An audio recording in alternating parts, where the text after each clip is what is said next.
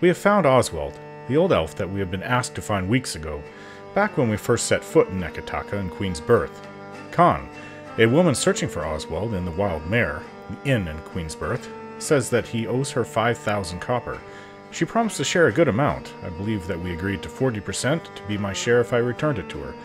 That's 2,000 copper for us. Not bad, I'd say. It really pays to be diplomatic and insightful. This, and looting everything we can from the pyramid, all adds up to quite a bit in the end. Yes, money.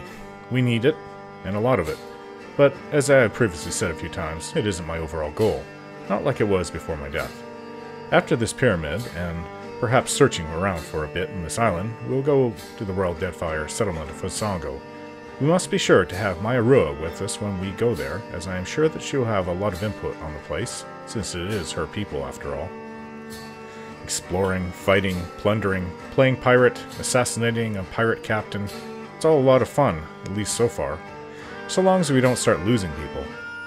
All the people that died at Cadnua, well, that sits with me, and it's heavy. Eothas, we will get to you soon.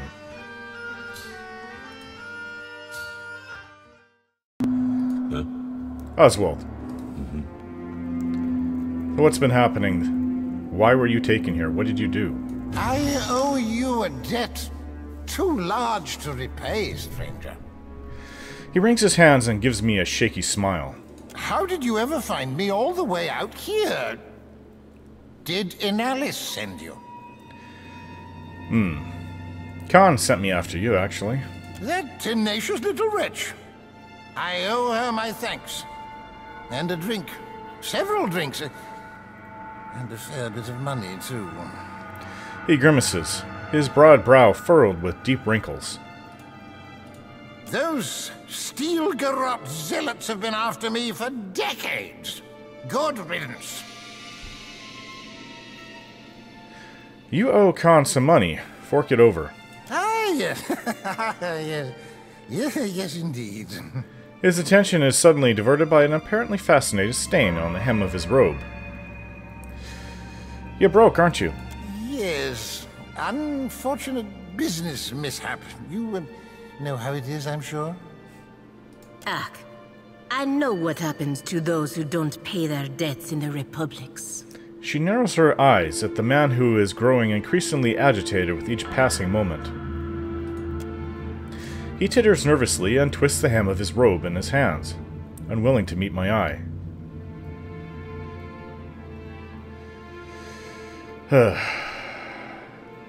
Look, I really stuck my neck out here.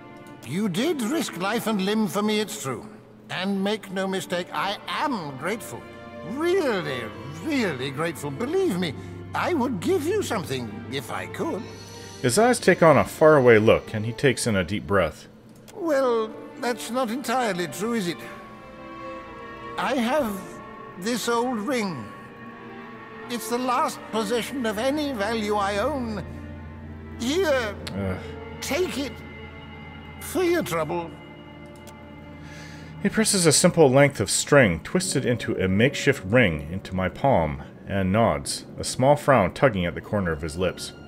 Length of string twisted in a makeshift ring. You have a ship, don't you?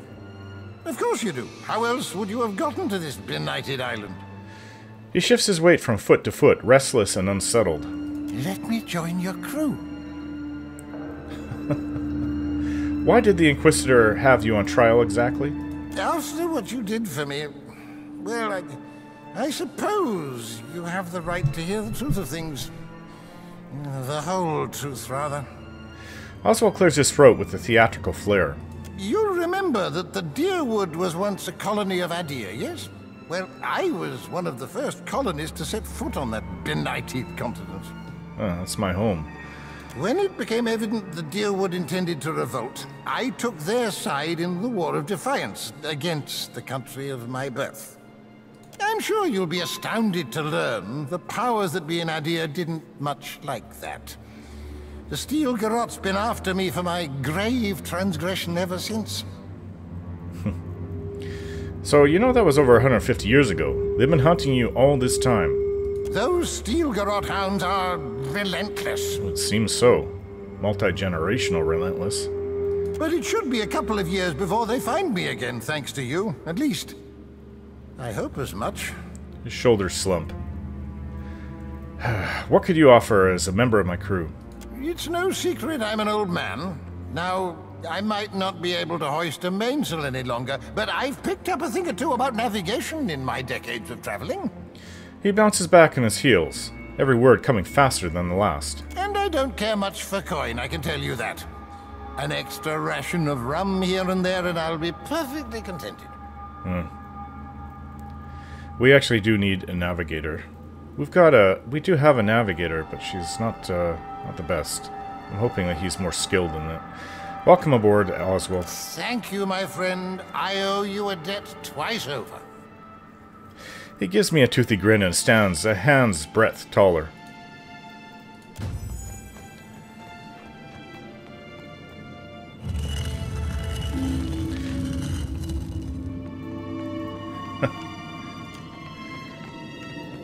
Check for traps.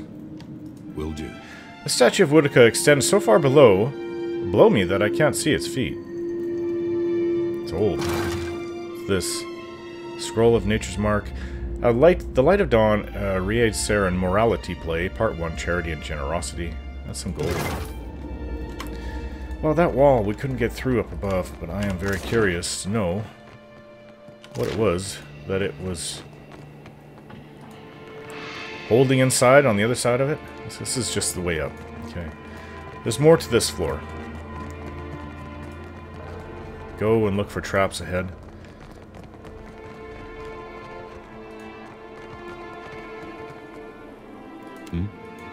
Right.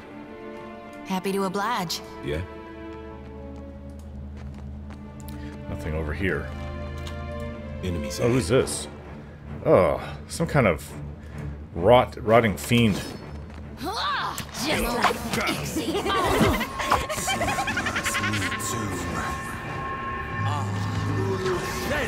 They move slow. That's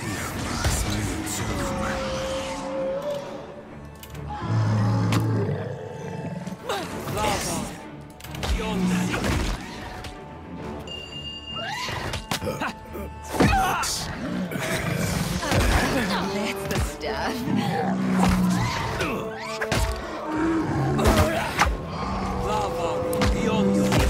Take him down.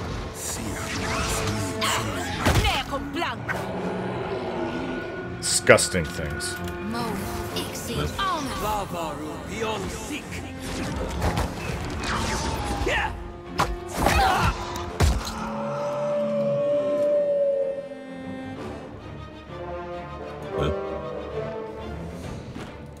Yeah, I don't even want to pick through it. Sure. What's this? The water roils with the teeming of countless tiny maggots. Oh. Are they putting their dead in here or something? Oh. There's a corpse here. The smell in this room is horrid. Guessing by the thick layer of dust on these stone slabs, they haven't been used recently. Let's get out of here. Let's get out of here. Ugh. Reminds me of the Undercity. The old city, I should say. Alright, let's go back to that wall. I'll try again. Oh, this area that we didn't go and search down is a... looks like a meditation chamber. There's a big pool in the room. So we came from the stairs up. Searched that caretaker's quarters. Where all the rotting fiends are. Tread quietly. I feel there's danger in this room. There's a corpse over there. I wouldn't go in that water. I don't know what's down there. Something moving in there. Black ooze is coming out. Pelagina.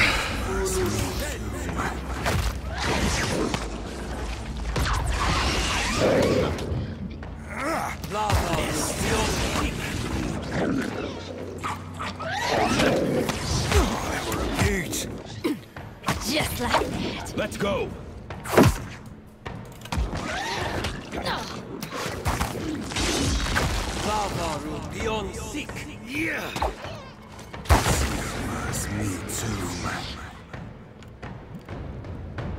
Oh, that's over with. On it. Ooze plasma. Well, Shorty says you can use that. Oops, I took a bunch of items off whatever this corpse was. That keeps on going over here. Away from this fetid water. Is that ahead? It's a Zorup ahead. How far does this place go? The Zorup chitters angrily at me. Well, probably can be in for a fight if we go this way. But I think we can do it. It's just a lot of Zorups. Hey, let them come to us. To the ice.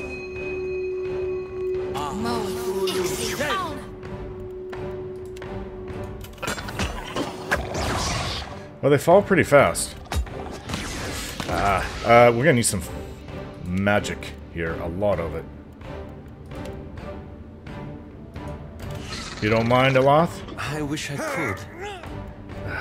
Come on, get over there. Magic.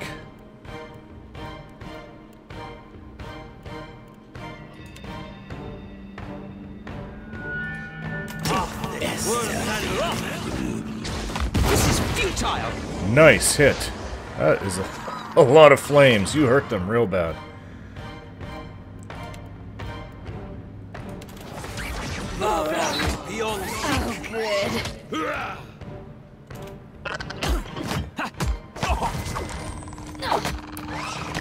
Okay, I don't think I'm the one that should be charging head first into there.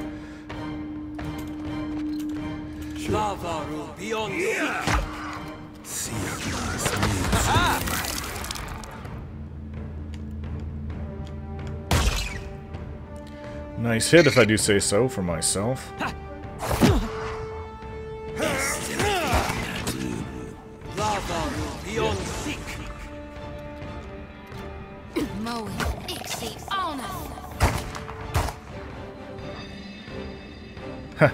Oh, hell. Quarterstaff, claws, leathery wings, Zorup tongue, spears, brass teo, or something. Hunting bow. Sure. Oh, we might find more of them, but that was quite the battle. And we triumphed. Fresh fruit, fire kelp. It's food we can use on the ship. Thief's putty? That might help me, actually. Small shield is 115 Azada shell. Worth one copper each. What's this? Looking for traps. Old pistol, lockpicks. Who's this over here? Is a corpse. Ordinary sword. Huh. Well, could always sell it. It's worth money. Okay, let's go back to that wall. Try to bring it down this time. However we can. Wish we had explosives, actually. That could help. Okay, I want this wall brought down. Will do. The crush of time has significantly weakened this section of the wall. There is a slight breeze coming through the cracks between the stone. I suspect that the wall might come down, right down, with a little bit of force. Bomb the wall with a grenade.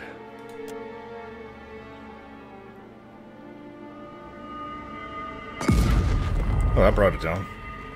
I'm just gonna have to rest for a while because of the injury to my shoulder now. Don't see any traps. Sure.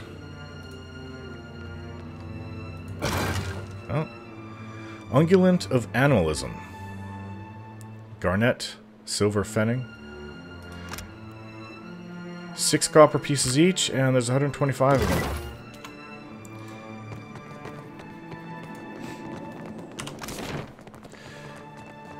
Okay, so the stairs up or over this way. Gotta get over there now. Let's get back. Well, we don't have to go back to the ship. I think there was a little bit more of the island to go and search through.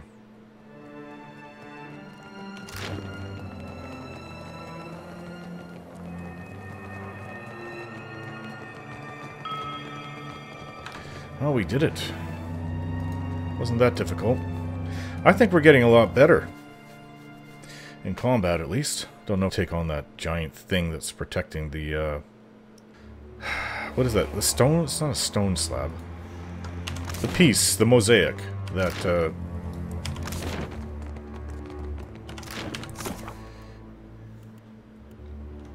the piece that Dario was looking for. The mosaic in the old temple in the old city.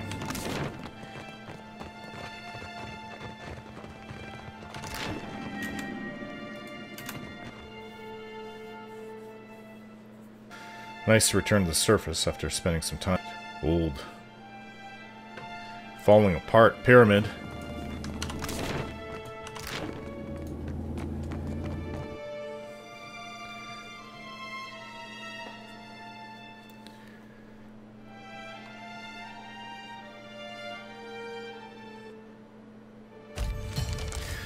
I received an important missive from Captain Eothas.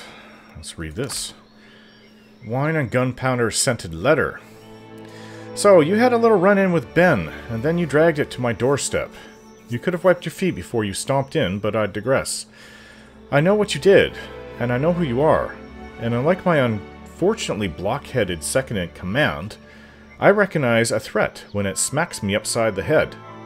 So, this is me, Captain Eothas. This is the, she was in charge of Fort Deadlight, the pirate haven, fort, whatever you want to call it. And Captain Benwith, the one who I had assassinated, he was under her, apparently. So, she obviously knows what I did. She's commander of the goddamn new Blood Principe, leader of the second largest fleet of pirates in the gods' fucking Deadfire, inviting me, a terrifyingly powerful and strange watcher, to come and meet me under the strictest parley at Fort Deadlight, which is to say, I promise not to gut you when you arrive for dinner and drinks. Looking forward to having a little hearthside chat.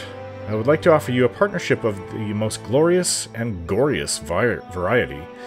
I scratch your back, you gut my enemies from hip to jaw. We laugh at their deaths over a bottle of the finest rum. Oh, and when you come, bring some candied nuts. Your newest and dearest friend, Eothas. P.S. is not a trap. I think it is a trap. I mean, I suppose we could always go and see what it brings, but I think it's a trap, personally. What's this? Old battleground. It isn't always easy to judge who fought or why, but what belongings the dead leave behind is a legacy that anyone can claim. Let's just hope it's not haunted. The site of a recent battle spreads before me. The bodies of the routed force still lie where they fell, though most have been picked clean by scavenging beasts. Let's search the location. 3 hours pass. Find nothing of value. Let's keep searching. 4 hours pass. Gained a club. It's a weapon in better shape than I would have expected. Okay, let's keep searching. 2 hours pass.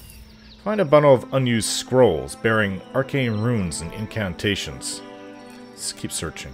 4 more hours ago. Find nothing of value. I've wandered the length of the battlefield. There's nothing left of any value.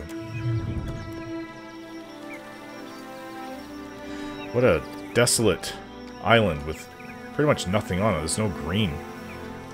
I've seen a few islands like this out in the Deadfire. Give me an island with green, water, trees, grass. I've also seen islands like that. And that's where I would choose to stay. So let's change up who's with us. Definitely Maya Rua. I don't know, we have such a good working group. But, I mean, I don't really want to get rid of Eothas. Let's bring him in. He can heal. And he can cause damage with his spells. He is a druid, he does both. And he can shape change to Kehu. Hate to do this, but... And there's some other people here like Merc, Idwin, Constant. Yeah, we haven't brought any of them out with us, but they are on the ship. Just don't know how good of a fighters they'll be for us.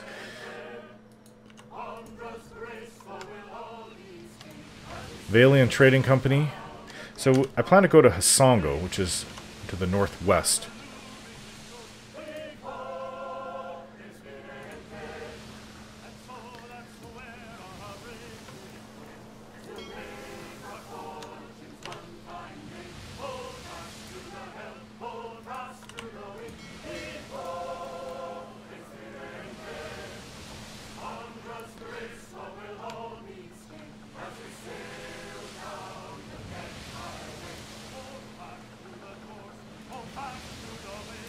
Well, here we are. Okay.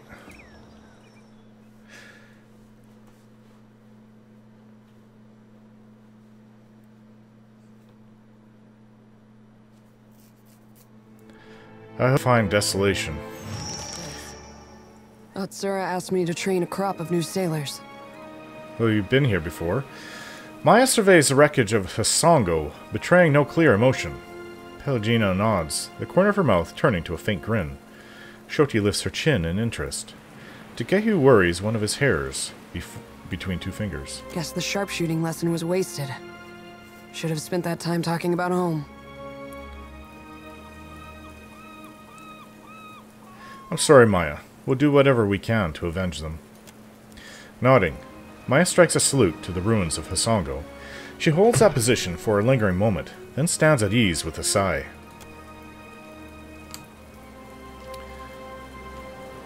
What's in the water there? That doesn't look like any kith I recognize. It looks like has a snake for a tail.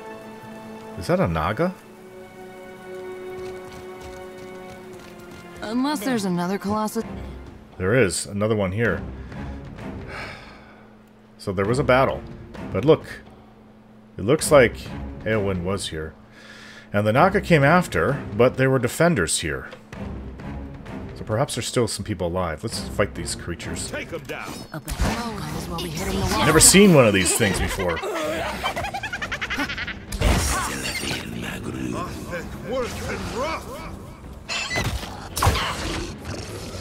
Green blood? Could use some improvement.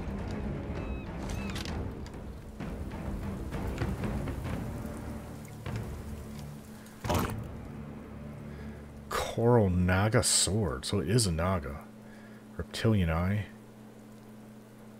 Great sword, two-handed. I wonder. Since you use two-handed weapons, could this be better than what you have? Oh, she says it's not. And she's also used... Pelagina is also used to this great sword. Okay, well, let's search for survivors. This one was not killed by Eothas, but these up here do look like they were. You got the decency to die? Water? Oh, good. Hardtack, rice wine, things we can use. Alright, let's go in here. Have to start searching for survivors and kill any other Naga we come across. Maybe they came to loot? Oh, there's some survivors. An Amoa woman whirls towards me, her eyes wide and wild. Her uniform is disheveled, as if from several days' wear, and her breath comes in rapid gasps. With her are a few wounded soldiers and a huddle of commoners in dirt-stained farmers' smocks. Shut the door, quick, before the Naga get in. It's already closed, but her eyes seem to be staring beyond it. The soldiers look up too. Their faces are drawn with pain and exhaustion, their eyes rimmed red and gray. It's alright, I'm here to help. We're the finest soldiers and cannoneers in Eora. We don't need anything. Her hand starts to tremble at her side. There's something unusual about her brittle confidence, distant stare and shaking hand. I've seen it plenty of times in my old life as a mercenary. She's suffering the aftershocks of battle. Captain, 2 places I've seen that look. Healers' tents and exceptional brothels. This is neither. Shoti lifts her chin in interest. She blinks at me as if seeing me for the first time. Wait, you're not the reinforcements. There are supposed to be reinforcements. A tide of panic is rising behind her eyes.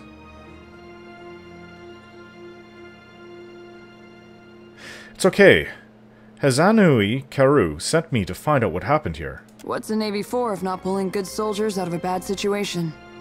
Pelagina nods, the corner of her mouth turning to a faint grin. Takehu folds his arms and watches carefully. Onakaza gave the order, I say. Let the Kahanga share the credit.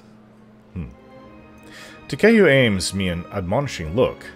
Maya pinches the bridge of her nose. If she hears Takehu, she gives no indication. But my assurance seems to have calmed her. She gives me a quick, stiff salute, crossing her forearms over her chest. Then you'll want my report. Yes. As she lowers her arms to her sides, the trembling in her hands stops. The first thing was the Colossus. It showed up a few days ago, a week ago. I can't be sure. The Colossus, so... Did you see Eothas? But it was huge. Glowed like luminous Audra. Her eyes start to glaze over again. She stares into the distance, her mouth slightly open. Her wounded companion, meanwhile, is staring suspiciously at the farmers. They shrink from his gaze. That was Eothas. That monster that killed our people? Yes, he's done so to many others. I told you, Zuhira. The Godhammer scrambled their god, and now he's taking his revenge. The soldier looks pointedly at the huddled farmers.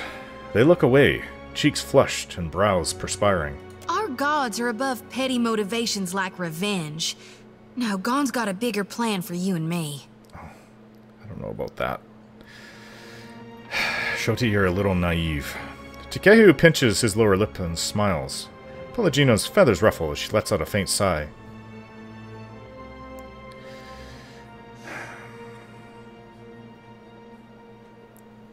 But I don't know. I don't think I agree with what the soldier said either. Let's say nothing. It's no coincidence your Eothas shows up just as Latharn storms out. Casts a poisonous glare at the farmers.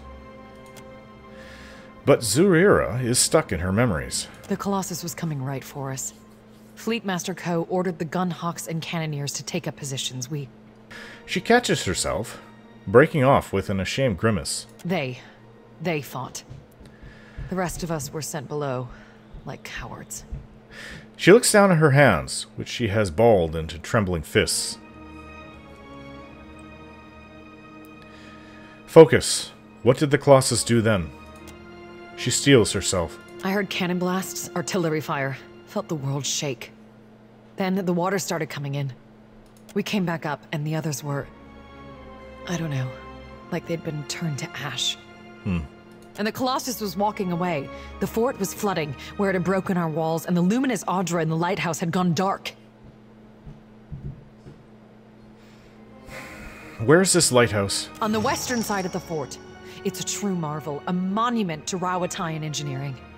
Proof we can tame and transform this place, once we get rid of the scale bellies. You mean the Naga? Scale bellies? The Naga. Her hands start to tremble again. She tries to cover it with the other. They skulked in after, once our walls were down. He scowls. Those of us who were left fought, but those cowards moved through the sunken hallways, ambushed us from below.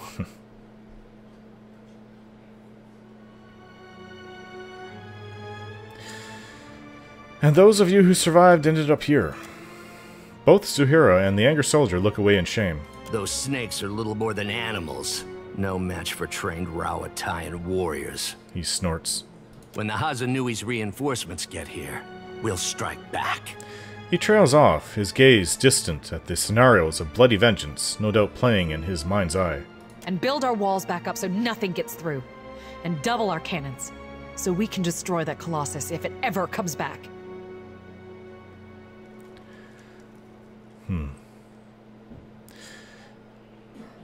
Who are you? Zuhira, assistant quartermaster. She crosses her arms over her chest in a perfunctory salute. Is there anything else? Who's this Latharn, and what do you have against these farmers? Dawn Stars. He coughs a wad of bloody phlegm onto the floor. Fleetmaster Ko hired them to tend the fields that supply the mainland, but they started acting strange, dreaming strange. You mean dreaming of things to come? One of them, Latharan, had a row with the Fleetmaster over it. Left angry just before the Colossus showed up. Zuhira and the soldiers glare at the farmers as if this explains everything.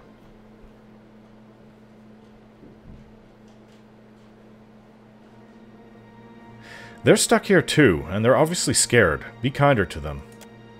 Zuhira seems to consider my words, but the wounded soldier shakes his head. Thoughtful, Shoti rubs a knuckle along the edge of her jaw. I think their praying called it here. Getting back at us for the Godhammer. Even if not, they definitely know something. He practically spits at the farmers. Spitting at our god?